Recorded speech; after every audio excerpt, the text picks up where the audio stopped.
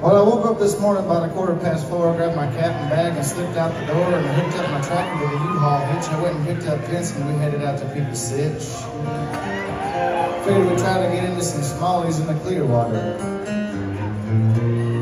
Praying there wasn't nothing to get snagged up on.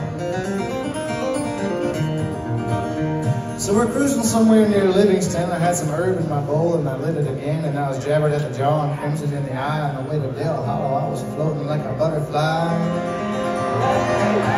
Then I got stung by a bee. I had to squeeze the mustard. Uncle Vinny said, wow, I saw the lights flashing and my heart sank down, and a man rolled up with a real nice lean. I rolled down my window and he smelled my weed.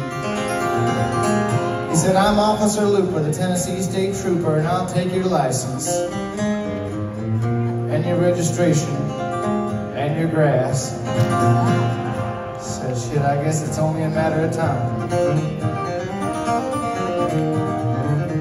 He said, where you heading? I said, to catch some bass. He said, step on under my magnifying glass. He made me watch his fingers and touch my nose. Made me count to 30, but then he let me go. I reckon it was a little catch and release.